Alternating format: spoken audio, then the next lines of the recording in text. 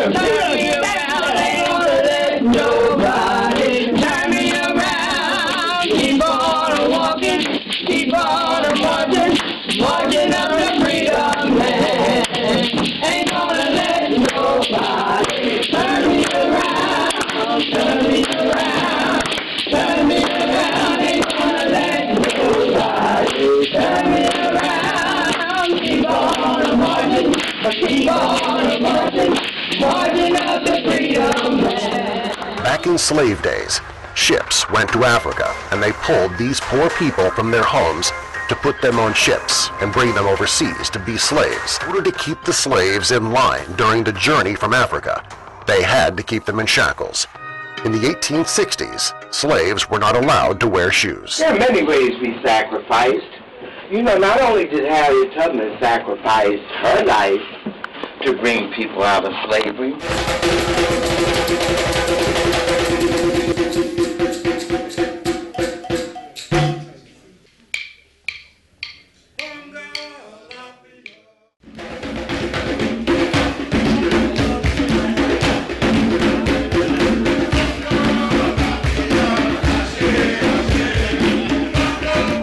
myself together, and I ran out that house. I ran, and I ran down the road, and I hid for days, and I hid with the pigs in the pigsty. I wasn't going to take no more weapons. Finally, my father, he found me. He brought me back. He took me back to the plantation, but I was all right for a little while. But then when I got there, one of my friends, I happened to look because the shed door was open, and I heard him moaning. And I saw that overseer out there. He was puffing because he tried to run away. Well, I sure enough wasn't going to let him with my friend. So I went in there and I helped my friend escape. Well, that old overseer, he was mad. He picked this thing up out the barn, it was away, and he threw it and hit me in my head and knocked me out. I passed out. And after that, I used to have what they call sleeping spells from getting hit in the head. That's what made them folks think I was crazy. But I said, that's all right. Doesn't think I'm crazy. I know old Harriet, she gonna wait for me. I ain't gonna be no slave till I die. I'm going. So I waited one day when the time was right. I gathered up a bunch of chickens and I walked down the road because I know they see old crazy Harriet with these chickens. They just look and say, oh, that's old crazy Harriet. I knew I was on the way to freedom. And I started. And I got there. God knows it took me a while, but I got there. I had some help. Because there was some good people, some good Quakers. This one Quaker lady, she hit me in the wagon. And she put a blanket over me. And when we got to our house, she gave me this piece of paper. And she told me when I get to the next town, to give them this paper. And they would help me out. Well, that town, I believe it, that was Middletown, Delaware. As I was coming from Cambridge, from Dorchester County. So I got to the Birds Plantation in Middletown, and they helped me. And then from Middletown, I came on, I go across the Southern River too. Then I came on up. I came through Smyrna. I came through Delaware City. I came through Newcastle County, and I came on up to Wilmington. And when I got to Wilmington, I met another friend up here. His name, Thomas Garrett. Now, Thomas Garrett, he was a blacksmith. He owned this blacksmith shop down on Shipping Street. Right now, that's where the old Dove Tech is. Mm-hmm. That was Thomas Garrett's blacksmith shop. Well, Thomas, because he helped out the slaves, he got caught. And they made me pay a big fine. He lost everything. He lost all his money. But Thomas said, he don't care. He didn't think nobody should be no slave. And he was going to help us out. So he helped us. And we got out of Delaware. And we got up to Pennsylvania. I've made 19 trips down south. And I bought out 300 slaves. But the one I loved the best was my mom and my pa. Oh, written best. I was determined I was going to get them out of slavery. And I did. And when I got to Canada, I got down on my knees and I kissed the ground. Because I knew I was free. I'm Harriet Tubman, people. I'm Harriet Tubman, the slave. I'm Harriet Tubman, free woman. and I'm free beyond my grave.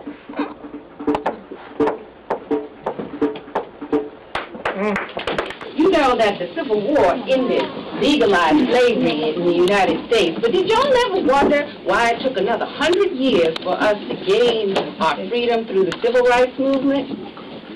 Well, it was slavery by another name. I'm going to tell you the story about Green Cottonham. Now, Green Cottonham, he was born to his parents who had survived slavery in Shelby County, Alabama. Now, just because I say it was in Alabama, this story happened in Texas, in Louisiana, Mississippi, Alabama, Georgia, Florida, Carolina, Virginia, you name it. Now, what happened to Green was he was the youngest son, he was the baby child, of two parents that had been born in slavery, they had survived slavery, and in 1908, Green Cottonham was arrested. Now, Green was arrested for vagrancy. Now, vagrancy is really not a crime. Vagrancy just means that he couldn't prove at the time that the sheriff came up on him that he had a job.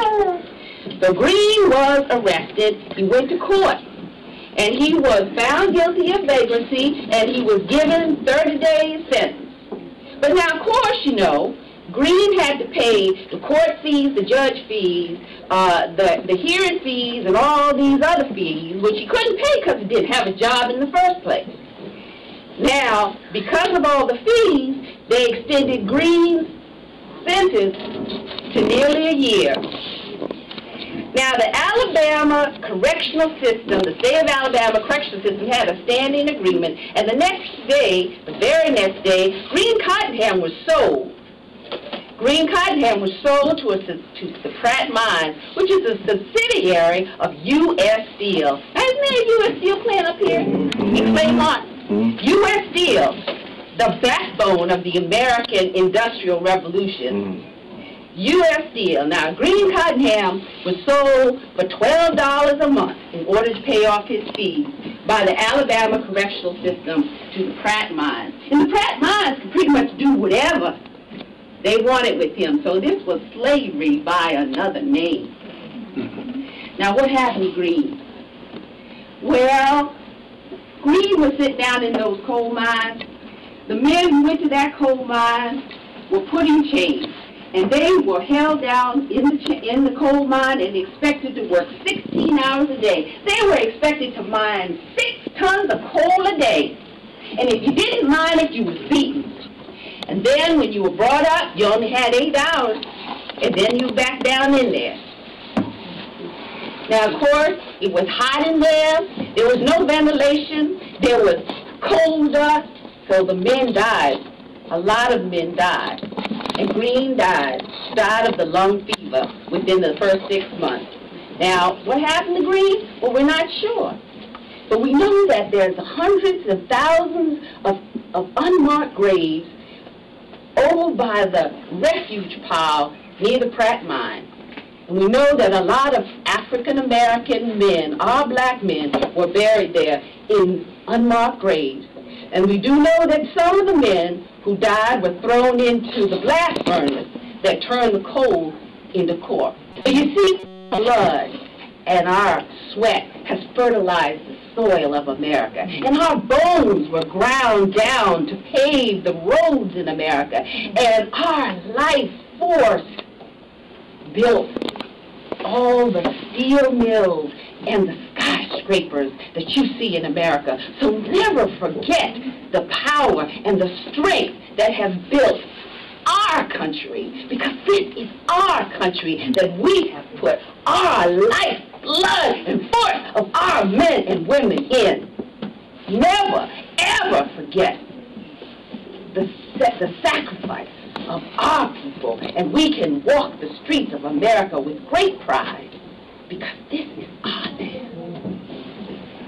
There are many ways we sacrificed. You know, not only did Harriet Tubman sacrifice her life to bring people out of slavery, not only were the crooks used as symbols to get us out of slavery, there were some other really unique things. If you would take a look here when you go by, there's this box. It looks just like a cardboard box. Well, there was a man named Henry. His name was Henry Brown. He ended up being called Henry Boxcar Brown. And you know why? He was smart enough. Remember, Master always thought we were stupid. But he was smart enough to have a friend build him a box that was big enough for him to get himself into and have himself mailed to Philadelphia. It took like 20-some days, and you can't imagine what it was like. But this man was a slave. He's supposed to be stupid, but he was smart. He mailed himself to Philadelphia, and he made it to slavery. Besides Boxcar Brown, in some modern days, we have some other people, the Shirley Chisholms, the Barbara Jordans, the Marcus Garveys, the Martin Luther Kings, the Rosa Parks, the Malcolm X's, and I certainly cannot forget this one person, because if it were not for him, we wouldn't have religious freedom. We wouldn't be in this civil today. Turn me around, ain't gonna let nobody turn me around. Keep on marching, keep on marching, marching up the freedom land. And you know what? This is a journey. And you know what? We ain't entertaining folks. You are part of this journey. Amen. So we're going to sing that song again. And I want to hear every voice in this hallway. I want to let nobody turn me around.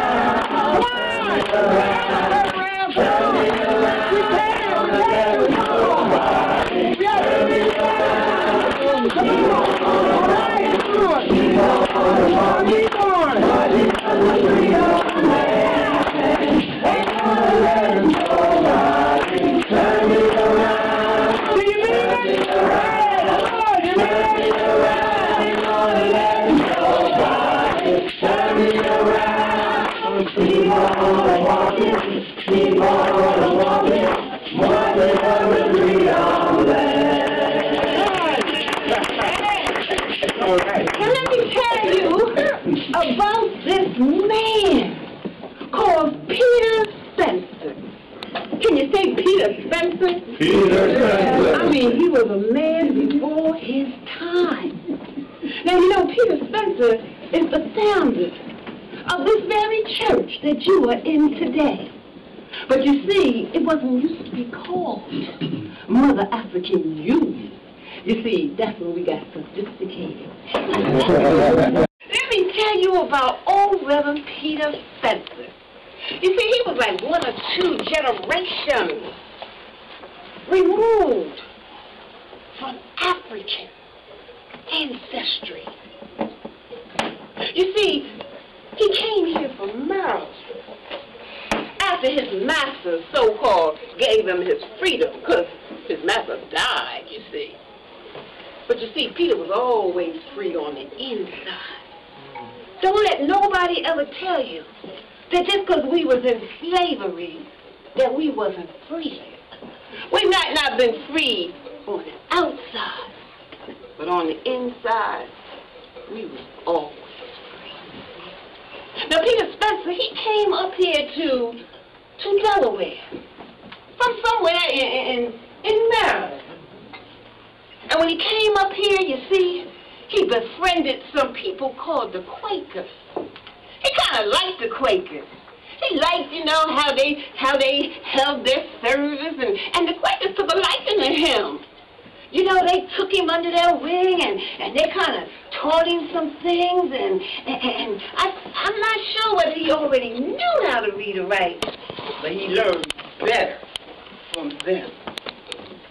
Well, then after a while, you know, remember when I said that we was from Acadia, land of the spirited people? Because we still spirited people. That's what they call us. Because you know, honey, oh, we get our worship on. We get our praise on. Yes, we do. Now, you see, he went to this church down on 3rd and Walnut. 3rd and Walnut. And it was called Asbury at the time. And you see, kind of like they was worshiping together, then boom, just like that, all of a sudden, They said, oh no, you folk of color gotta go up in the balcony. They wouldn't even let us take communion. Peter Spencer said, I ain't having none of this. And he said, I'm gonna start myself a new church. And so he took a group of people, he walked on down the street and established what they called Ezion Church. Yeah, they called it the Rock. Still there now, but it's called Ezion Mount Carmel. So you see, they stayed there for about 7, 8 years or so. And then suddenly, when they thought they was free, they wasn't letting them make any kind of decisions. Oh, well, you can be in that building, but we still gonna tell you what to do. After a while, Peter said, I did not march down the street and start another church for this. And so, he left Ezion. He walked across the street to, they say, a little chicken coop, and he established the church, the Union Church of African Lepers. But this time, he said, ain't nobody going to come and tell me what to do. And so in 1813,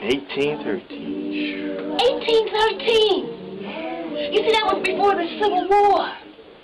They were still bringing Africans, put them on the auction block. Was a time when black people couldn't read or write. It was against the law. Peter Spencer said, this is going to be my church, for my people. And we're going to worship God the way the spirited people worship. So he took his case to court. He represented himself. Guess what, y'all? He won. In 1813. Before Frederick Douglass was born. Before Harriet Tubman was born. You see, he was a man before his time. That was a dangerous thing for a black man to do. But he did it. And today we are here, still celebrating. That's history. That's American history. Delaware history. That's true history. And it happened right here in this Wilmington, Delaware, by a man named Peter Spencer. Hey, Sister Pat, Mama Pat, not only now did Peter Spencer start gave us our own religious freedom, Peter Spencer is also responsible for what we call today the Big Quarterly. It's the August Quarterly, and it was started back in 1812. Yes, sir, right up on the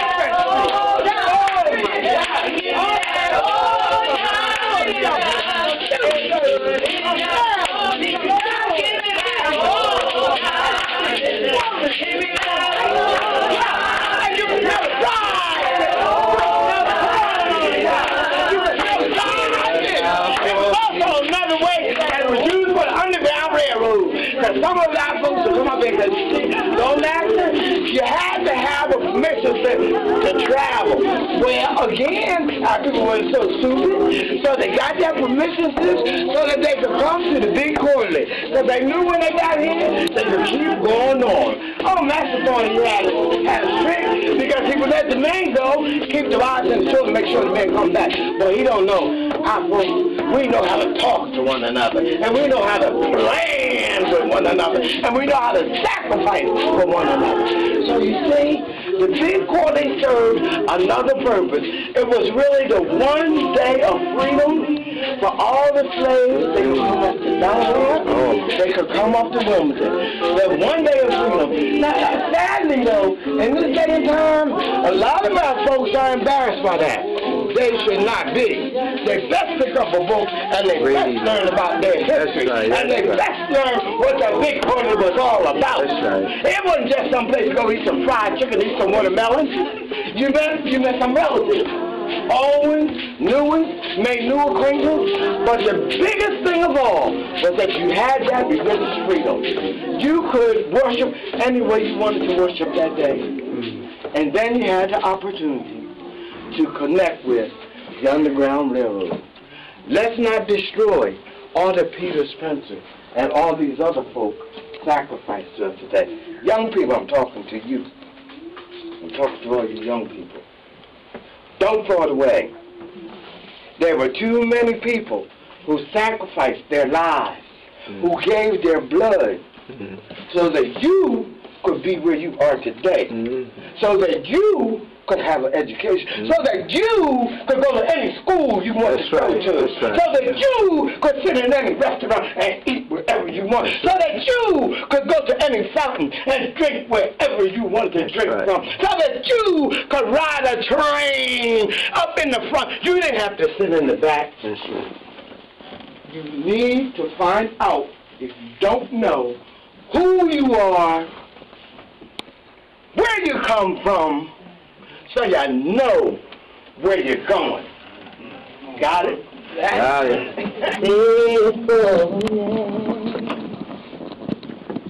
Great is thy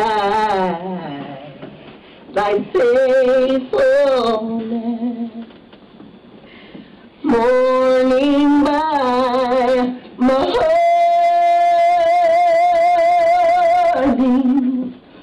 new mercies I see. Oh, I have needed,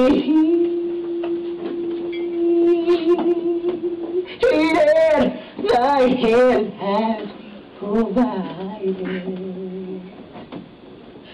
Great is thy faithfulness, Lord, unto me. Summer and winter, springtime and the harvest, sun, moon, and stars and their courses above, join with all nature and manifold witness to thy great faithfulness, Lord, unto me. Great is thy faithfulness, great is thy faithfulness, morning by morning, new mercies I see. All I have needed, thy hand has provided. Great is thy faithfulness, great is thy faithfulness, great is thy faithfulness to me. Let nobody turn me around.